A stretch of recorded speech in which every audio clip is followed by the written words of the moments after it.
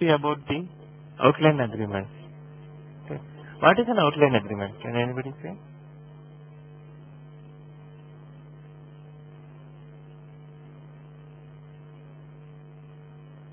Hello? What is an outline agreement? Okay, what is an agreement in the first place? In sales. Yeah, agreement is obviously between two parties. You can have more than one party also. That's not a problem. Okay. So when you say agreement, you agree for certain terms and conditions. For example, you agree for a special price, or you agree for some specified quantity, or you agree for a special price for some agreed quantity over a period of time. Okay, so these are the in our common layman language or layman term, we use the term called as contract. Okay. But in SAP we have two different classifications under the topic of outline agreement. So one is scheduling agreement, another one is contract. Okay. Scheduling, actually both scheduling agreements or contracts are controlled by just item category. Okay, there is not item category as well as the document type. There is not too much of configurations in there. So configurations are there, but only on the document type level as well as in the item category level. So let us first start with the scheduling agreement. When we say scheduling agreement, the name itself is explanatory.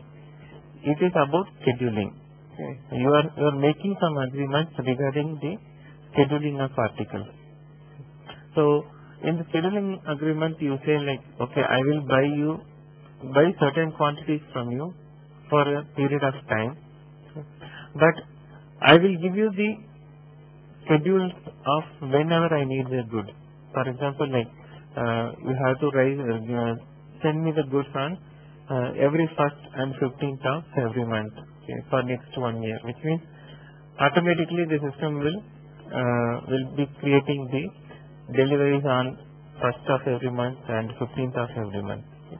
So in the scheduling agreement, the quantity and the date of delivery are very much specified. So in the schedule lines, you enter those lines, okay, and when you create you just create the lines, that's it. You need not create any sales orders. Sales orders with reference to that and go for delivery creation. Not necessary. Each schedule line entry, that is the date and the quantity, is automatically picked up in the delivery run when the warehouse clerk runs the delivery. Delivery run for the day. Okay.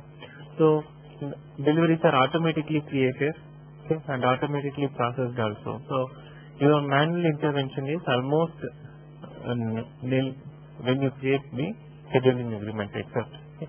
So when you create the scheduling agreement, enter the dates and you just submit it. And if you make any changes at a later time, for example, initially you had agreed for 100, okay, you had made the first delivery also.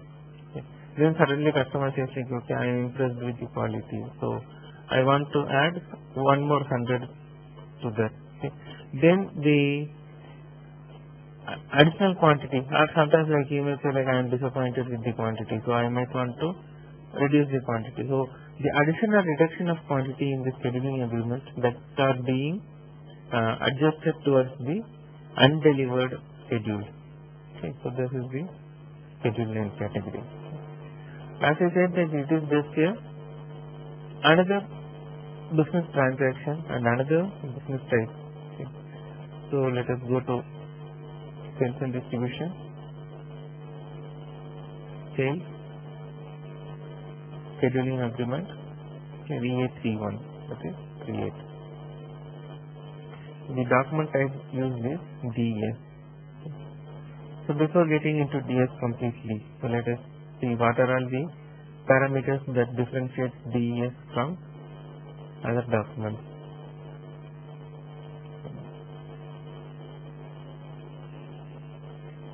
DS. Scheduling agreement. This is the probability. This has the credit limit check also, groups and everything. It is almost similar to our regular OR. Okay. Except that here there is no intercompany or no order related billing defined.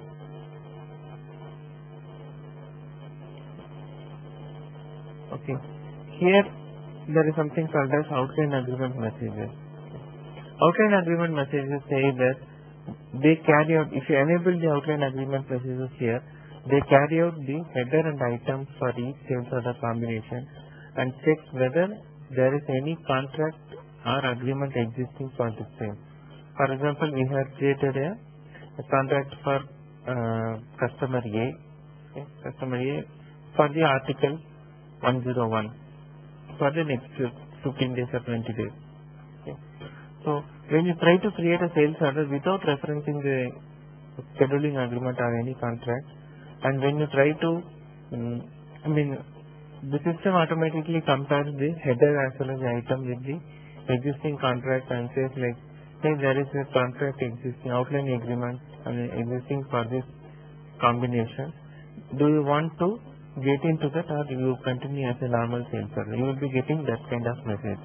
If you want to get those kind of checks, you have to enable it here. And when you enable this message, you can even what ideally the system does is like the system informs you that okay, it is there.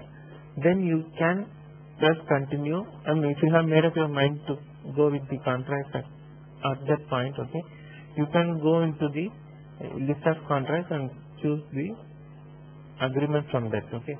Else, you might want to have the choice of either going through or you just discarding it and proceeding it as usual. Okay. So that is what it says.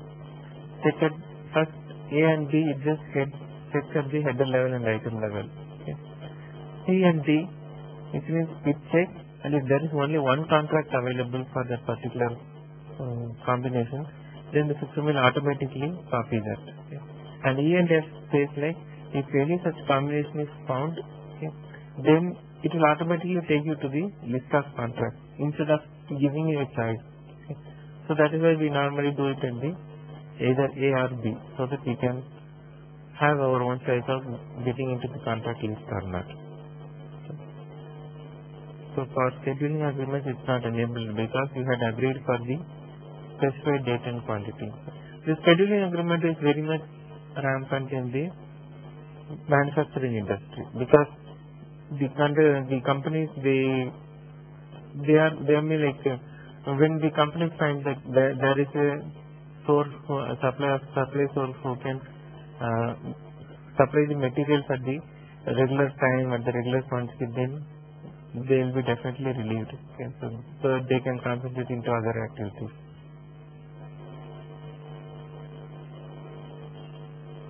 Scheduling agreement, let me say T-F62A01.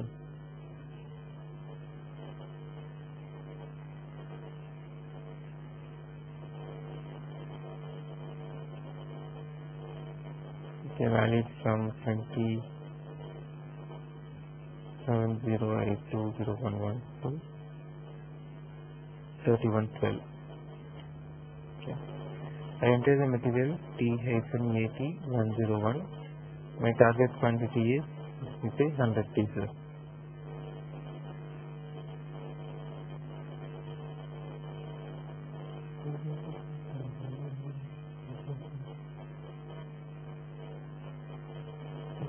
It gives the item category LPM. So you will see what LPM does. /NDOV7.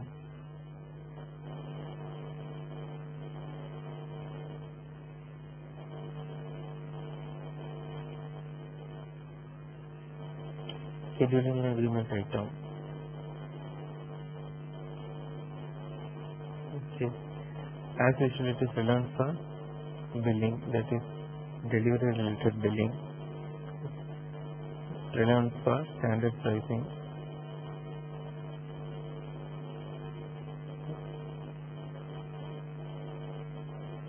Standard pricing.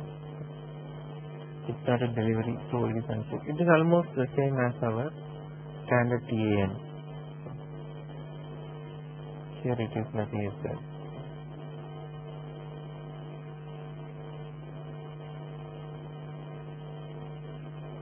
So I go into the schedule lines and I am setting up the schedule.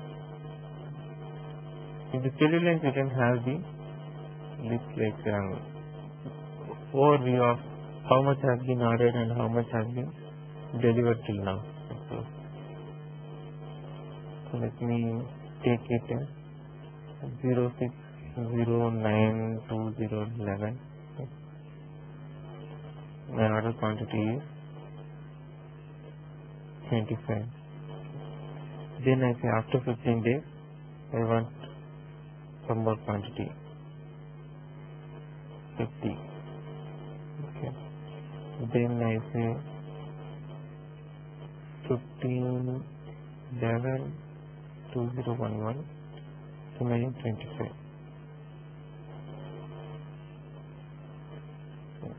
The system creates a schedule line. We create the schedule lines for the system. It is almost, in case of normal sales order, the system will automatically create a schedule line based on the availability of materials. But in this case, we are specifying that this is going to be our schedule line. That's it. So I come back. So 16/9, 21/9 and 15/11. So let me save it.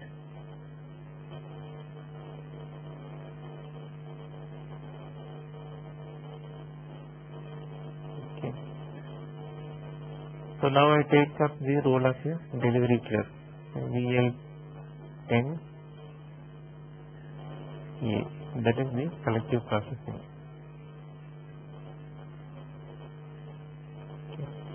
My shipping point is 1200. I am working on the 0509 to 1209/2011. Okay, my sales are and narrowing down the choices. That's it. 000. Okay.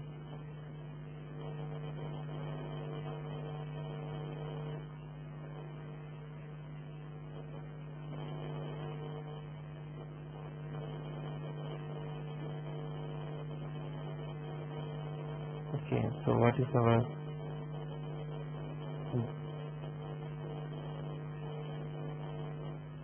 /MVA32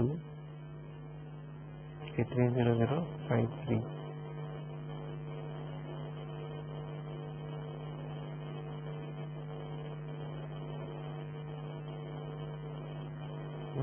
Taking some other.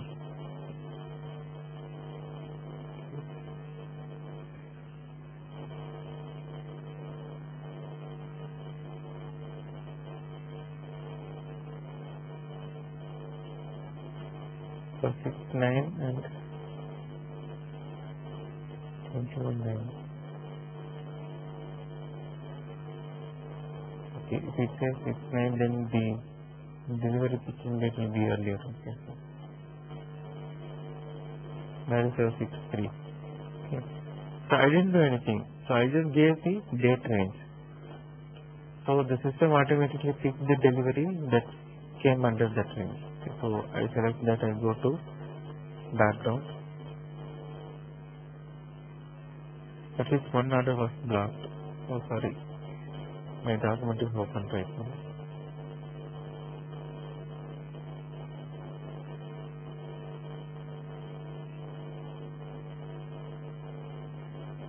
Let me try it now.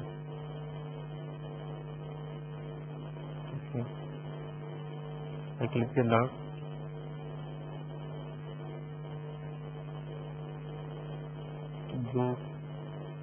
I go to documents. What it all?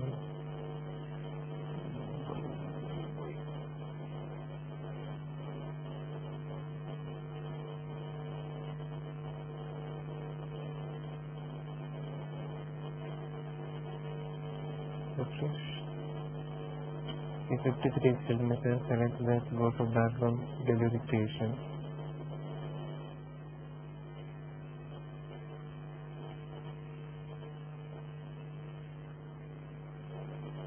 Okay, it has created, that's why 2 lines have come.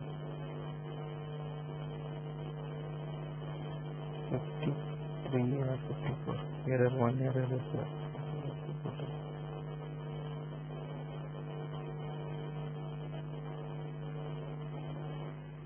Slash and EL02M.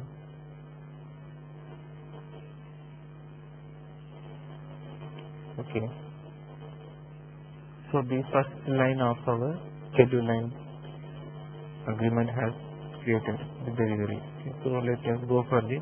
So let me say, okay, this is another day. So real time here. I go to some day between. Second one is our 21st. So let me say 1809 to 25.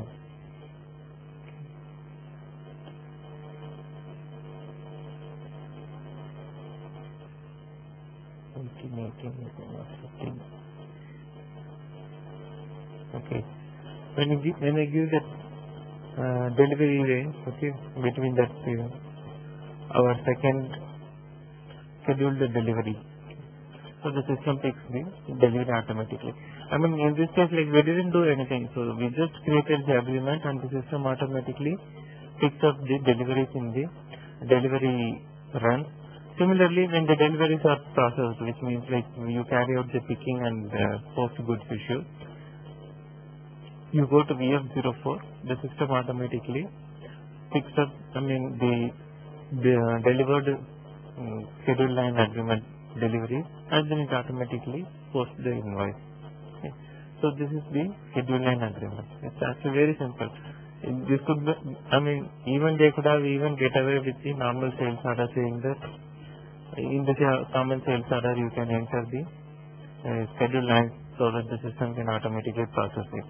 But just to differentiate that this is not the same as your sales order, okay, they had created a separate document type and separate item category. But when we went into the item category and document type customizing, we realized that there is not much changes from the standard OR document. Okay.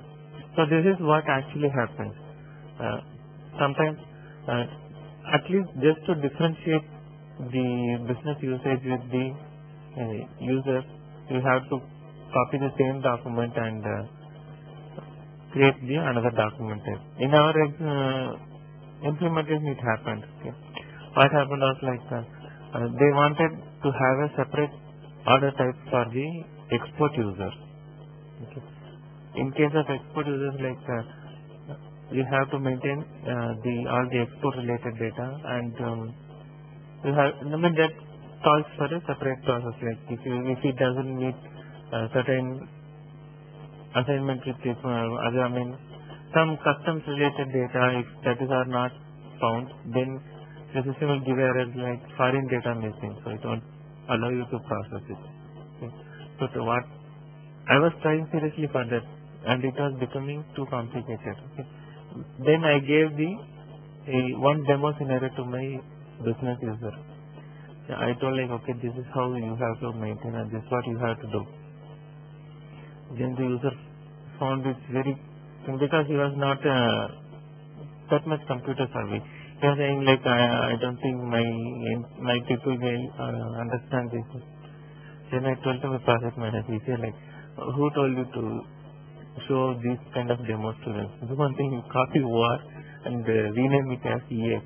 Say that, okay, this is for export sales. Whenever you want to create export sales, I carry out any export sales order, do one thing, instead of OR, you use the type EX. Okay. So what will happen? So instead of OR, EX is there. And instead of TAN, we maintain something called as EXN, saying that this is the export sales.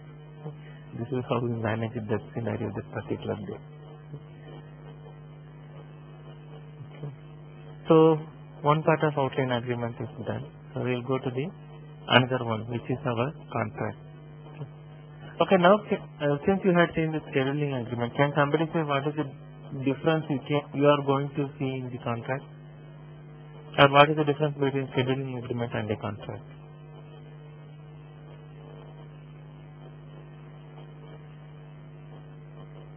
Hello?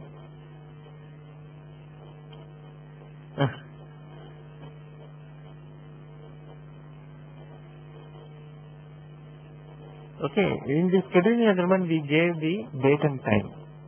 Whereas in contract, it is just an agreement and you don't give any prior indication that you want so and so quantity and so and so date. Okay, you have made the contract for next 1 year. Okay, which means up to 11 months I may be dormant. Okay, I don't take any action on the contract. But suddenly I wake up and say, hey, my contract is on. So then I can say that okay, for the last month I can order the entire quantity. Okay.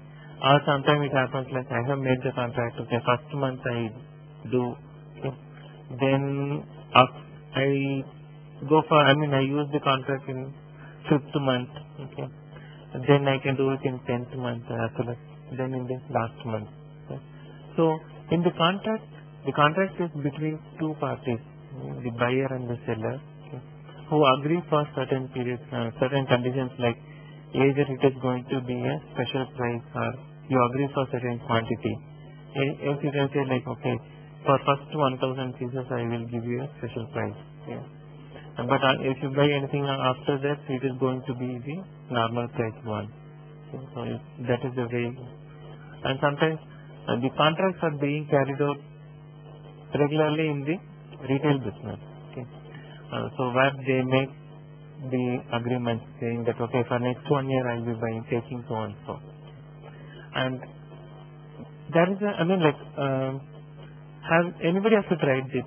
You can have more than one ship to party when you in your partner determination, which means in your customer master you can enter more than one ship to party or more than one bill to party payer. Have you ever tried entering more than one sold to party? Did anyone? Okay. So you had tried that. Okay. That's a valid thing. Okay. Sometimes it happens like when you are creating a contract, you are creating on behalf of our group of stores. So let me say that I am a retail chain or I am a supermarket chain. Okay. And I have let me say 100 stores with me. Okay. So I am making a contract on behalf of them, which means I am signing the contract, but they also can take up, get the benefits of the contract, which means they also can release the sales order with referencing to that contract. Okay. In such cases, obviously the person who releases the contract must be a sold to party. Okay. Only the sold to parties can raise a sales order. Okay. So we can see that in the customer master you can have only one sold to party. Okay. So to address this scenario only, SAP have defined a separate partner function called as AA, that is the contract sold to party. Let us go to one customer, VD02.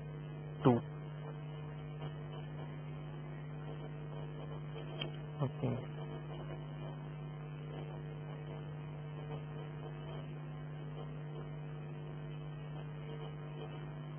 Go to sales data,